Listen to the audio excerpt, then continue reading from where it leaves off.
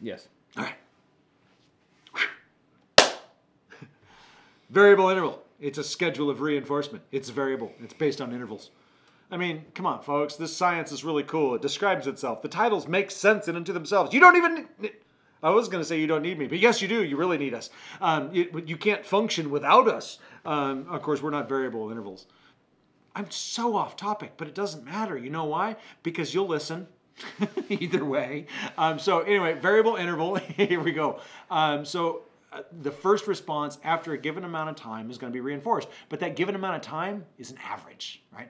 The first response after a certain amount of time, or after an average amount of time has passed, will be reinforced. So the rat pressing a lever, right? Tick, tick, tick, tick, tick, tick, tick. Right? So they press a lever, and the first response is going to be reinforced after, say, 3 minutes on average.